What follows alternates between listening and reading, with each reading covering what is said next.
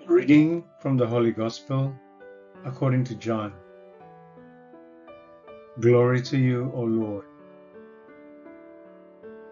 A man came, sent by God. His name was John.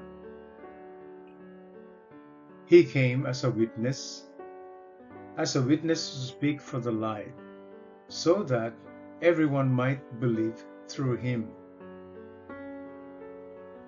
He was not the light, only a witness to speak for the light. This is how John appeared as a witness. When the Jews sent priests and Levites from Jerusalem to ask him, "Who are you?" he not only declared, but he declared quite openly, "I am not the Christ."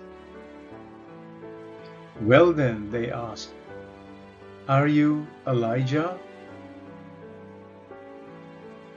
"I am not," he said. "Are you the prophet?"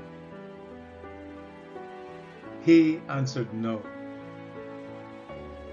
So they said to him, "Who are you?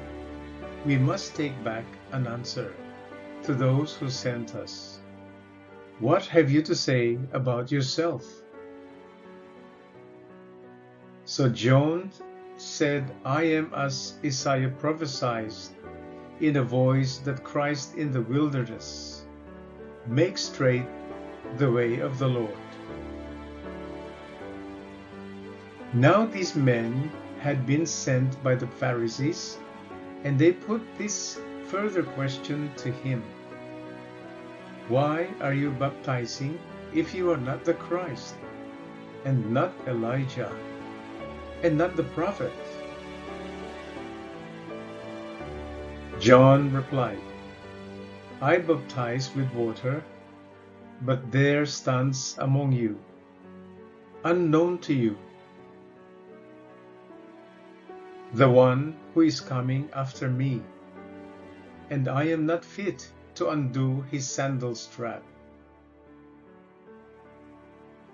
This happened at Bethany on the far side of the Jordan, where John was baptizing. The Gospel of the Lord.